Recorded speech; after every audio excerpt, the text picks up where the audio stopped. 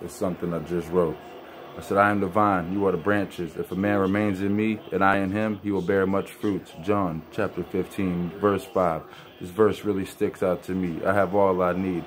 It's G-O-D over everything. Courageous means to stand up to anything, like Joshua did to all the kings. We were all put on this earth to love one another. Doesn't matter what race or color, all lives matter. Luke chapter 6, verse 27 through 36. But I say to you who hear, love your enemies, do good to those who hate you, bless those who curse you, pray for those who abuse you. To one who strikes you on the cheek, offer the other also. And from one who takes away your cloth, do not withhold your tunic.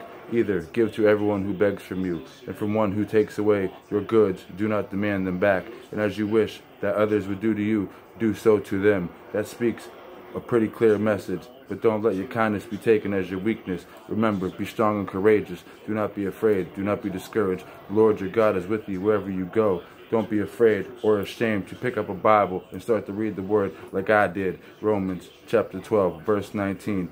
Beloved, never avenge yourselves, but leave it to the wrath of God. For it is written, vengeance is his. I will repay, says the Lord. Remember, I brought you to the waters where your enemies couldn't swim. I love you all. God bless you.